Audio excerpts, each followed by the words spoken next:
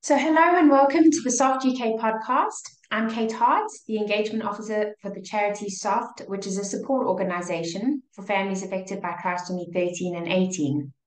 Today's podcast is an important one as we'll be discussing a topic that can be quite difficult for people to talk about, which is termination for medical reasons, or TFMR. Bravely joining us today is Marie Rurston, and we'll be sharing her story about her daughter. So, welcome, Marie. Hello, nice to see you, Kate. Thanks for being here. So could you start by telling us a little bit about yourself and your family, please? So, family is made up of myself and my husband, Keith, and we've got a 23-month-old, Austin, and he's just coming into the terrible twos. So, Oh, yeah, wow. there's three of us plus dog plus cat at home, so a little chaotic every now and again. But yeah, Busy household. very busy household. Yes, yeah, both of us work full time. And Austin definitely gives us a run for our money. Yes. Sounds about right for an almost 2-year-old. Yeah. So Marie, we're here to talk about your daughter today. Could you start by telling us about pregnancy, please? So Keith and I were originally told we couldn't have children. Oh. I was quite poorly in 2017, 2018 with breast cancer. So we were told treatment from cancer meant that no children, enjoy your lives, enjoy your nephews and nieces, of which we've got loads. And then Austin was a complete and utter surprise. We fell pregnant, and that pregnancy was absolutely no issues, no warning signs, no issues whatsoever through the whole time. He was born in the May, and very, very quickly, they warn you how quick things can happen. We weren't expecting to fall pregnant twice after being told we could never have children. And yeah, we fell pregnant with Heidi very, very soon after Austin was born. I think he was maybe 8 months old, 9 months old. Oh my goodness. When we were expecting for a second time. Yes. Wow. Yeah. So had our What a miracle. completely, yes, yeah, not just one but two miracles. Yes. Yeah. Amazing. And yeah, had no reason to believe that pregnancy number two wouldn't go just as swimmingly as the first one did. So yeah, got excited telling friends and family. We told friends and family around Christmas time. So we just kind of got our heads around the idea ourselves and told family when I think I was probably 11 weeks pregnant. And yeah, 12-week pregnancy scan, absolutely glowing report. No issues with baby at all. Everything was looking wonderful. They noticed that my blood pressure was slightly high, so I was, because of my age, I'm classed as a geriatric mom, which is a terrible, So terrible rude, term. isn't it? So rude. So I was having a closer examination because they thought I would be high risk of preeclampsia. And that's why we were afforded the second scan at 14 weeks, which is when they noticed there was something not quite right in the growth between those 2 weeks scans. So they did the blood test earlier to test for any abnormalities.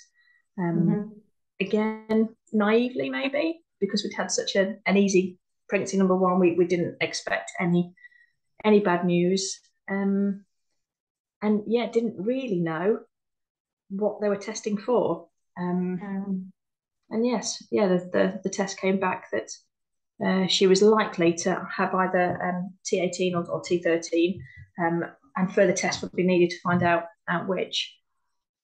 And again, didn't have a clue. Never even heard of the phrases before. Never heard of the illnesses before. And from that moment, it just, everything spiraled out of our control a little bit until she was born. So, did you have the further testing, or did you stop with the screening results? No, we had the screening results. My husband, probably more so than I, he's very pragmatic. He was, let's find out. We can't make plans on the unknown. So yeah, we had the further tests. We had the both sets of tests, the tests of the amniotic fluid and the test of actually her DNA as well. The amniotic fluid came back that there's a high potential of T18, but again, we were offered the opportunity to 100% know for sure whether it was full or partial, and what level, if any, sort of abnormalities or disabilities she may have. And the results came back full full trisomy 18, full Edwards. Okay. And then did you have further scans after that, or what did your decision-making process look like from that point? So from that point, yeah, the decision-making process started. We're both mid-40s. I don't think he'll mind me saying. His birthday was Friday, so he's definitely mid-40s now. And yes, it was just trying to make the decision what to do. What's fair on the family. I think that was the hardest thing, potentially bringing a little girl home that isn't going to survive. The chances of survival, I think we were given a 20% survival rate of 15 days. And the heartbreak that would have caused Keith and I, but also the effect it would have had on Austin at the time, who would have been, he would have been just over one, maybe one, coming up to 1.5 when she was born. So yeah, it was his consideration as well that we'd have to go through all of the heartbreak at the very end, when potentially, if we're making a decision now, we're making that heartbreaking decision now without 9 months of heartbreak. Yeah, not easy. of course. We both knew what we wanted to do, but daren't verbalise it, I think, is probably the best way of describing it. We didn't want to say, this is what we have to do. But ultimately our choice was that we would have to terminate for medical reasons. But for our family, it was the right decision to make at that time. Yeah. And that's all anyone can really do, is make the best decision for their set of circumstances, for their reasons. And your reasons will be different to somebody else's reasons, and your considerations and your set of circumstances. So, Marie, how were you supported by the medical professionals that you were dealing with? How did they handle the news and the diagnosis and your decision making? So they were absolutely amazing. I can't fault the hospital staff at all. It's the same hospital that we've been in to have Austin. I didn't feel like I knew them, but I felt like I knew the process. I was used to the rooms that they were all going in.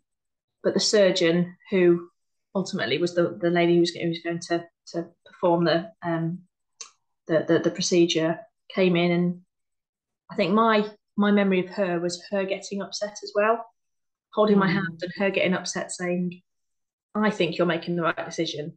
And I know whatever decision I would have made, she would have said that I'm making the right decision, because that's the right thing for her to say.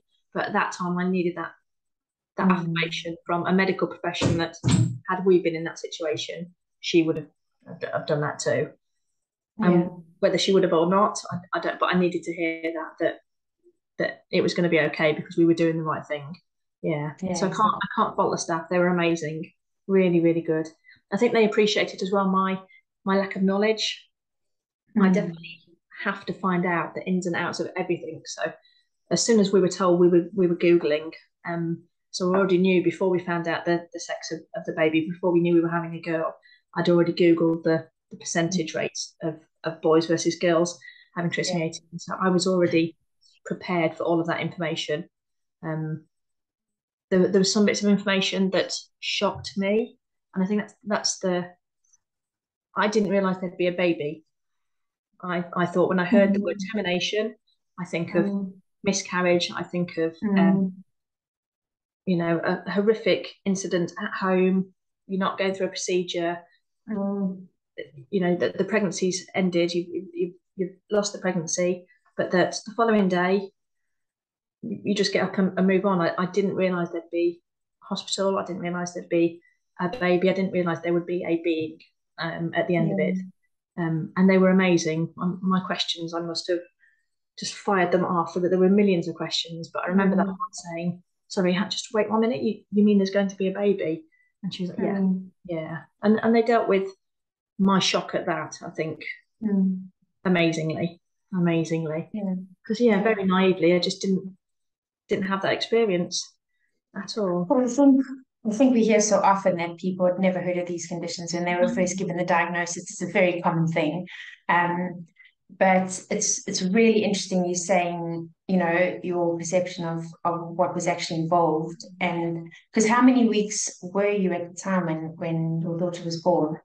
When she was born, we were just a day shy of 18 weeks. Okay, yeah. So that's also a really interesting point that maybe for some people, they just didn't even realize what was actually involved. No. And perhaps you're one of the first people who's actually admitted that. But I bet there are loads of people who don't actually understand exactly how far along, the development of the baby is Yeah. and how that can come as a real, real shock. Yeah, and that's the thing that's wanted why I wanted to come on the podcast is just to I didn't have a clue, and I've been on the soft Facebook page, and I've been on the website, and I've been left, right, and centre looking for answers. And it wasn't until I asked the question, "There's going to be a baby," that was answered. Because I just did not have a clue. I Mm. just thought after having Austin and giving birth and all of the things that ladies have to go through after having birth, it would just be very similar to that. I'd Yeah. be in a little bit of discomfort. It would be like a heavy period, and then we'd go back Mm. to normal within 24 hours. Yeah, Yeah. the reality was different, but I'm glad I asked because had I not asked, and Oh, by the yeah. time the procedure had started, I think I think that would have been 10 times worse. 10 times worse. Absolutely. Absolutely. I think being prepared in these situations counts for a lot because there's so little you can control. But at least if you are prepared for what's going to happen in whatever way that may look, Yeah, I think it helps you to deal with what happens after. definitely, yeah. And also helping my husband because he's not going through it, but he was there. Mm. Um, and just mentally preparing each other that at the end of it, that this is what we're going to have, and the choices Yeah. that then brings. Do we want to meet her, and Mm. how do we want to meet her, and yeah, Mm. all of the Mm. choices that come afterwards as well. Yeah, just wasn't Yeah. prepared for until I asked that one important question, um, Yeah. and then I could prepare. I had 14 days, however long it was to prepare for that. Yeah. And did you find those 14 days excruciating, or were you pleased that you had that little bit of time? I mean, I suppose everyone's experience is different. Um, it was, I think we had 14 days before our last scan. But from being told that we were pretty sure she's got trisomy 18 to the actual procedure, 14, probably 3 and a bit weeks. Um, Okay. yeah, I wouldn't say they were excruciating because I knew it was almost a bit of because I'd made the decisions. It was just the wait. The wait was difficult. Mm. But the Mm. hard decision had been made at that Mm. point. Um, and yeah, they kept in contact with me every week. We were getting phone calls. This is what's going to happen on this day, and we'll get you in for this procedure. Um, yeah, at no point did I feel like they were just leaving me to wait. It was just Good. a case of let's get this done at the right time for you and for Mm. everybody else. Um, Mm. yeah, I did. Like I say, I can't fault the staff. They handled That's me, wonderful. both of us, all of us. Considerate about.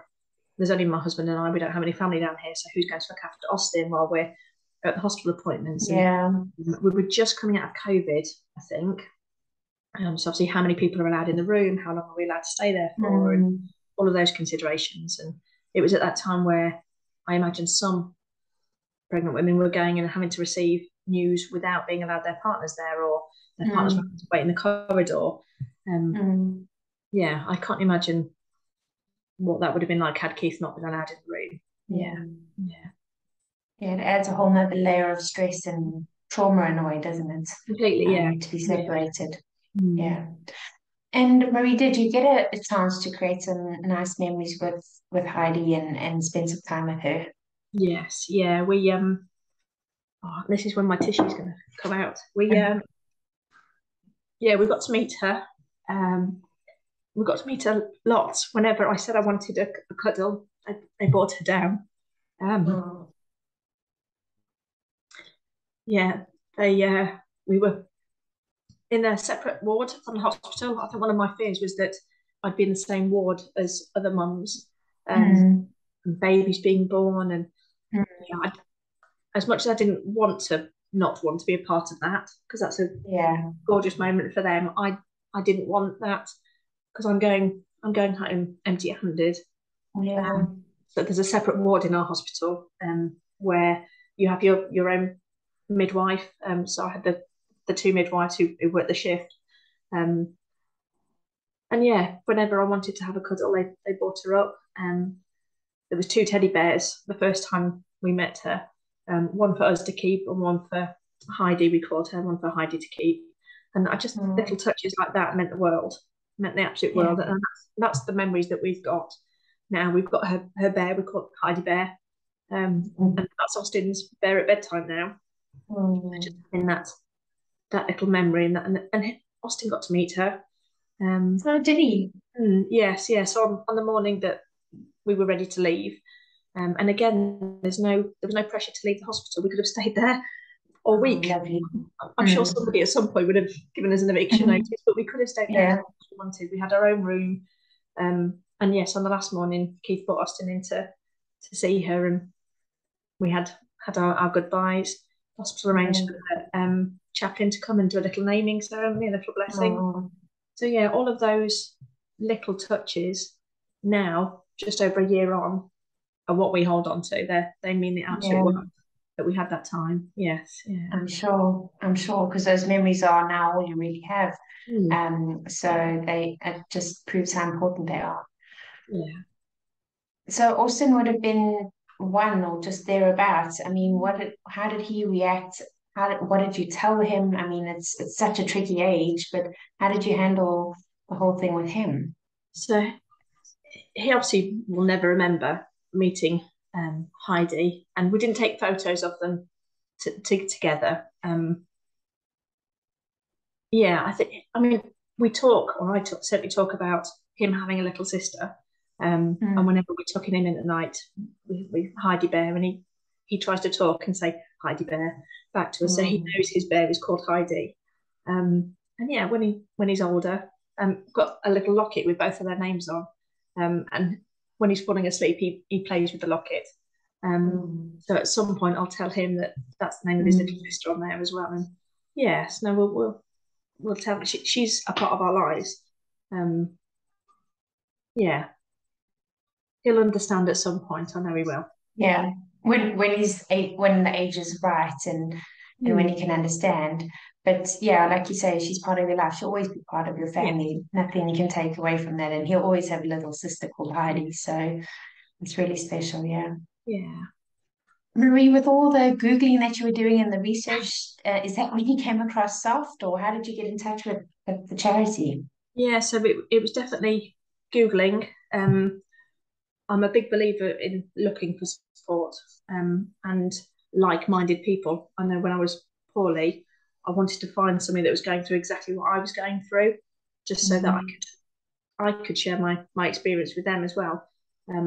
Selfishly, I find it quite cathartic helping another person or helping other people going through what I've gone through, and talking about it. It's another level of grieving and being able to deal with that grief. So yeah, when I found Soft, and they encourage you to write your story, or this is why I'm here. And at that point, we hadn't had the procedure. We'd just been told we had a 100% full trisomy 18, and we were booked in for the procedure. And support was just amazing, just incredible. Of people that have never met me, I've never met them, but have all either been through the same thing or know somebody that has.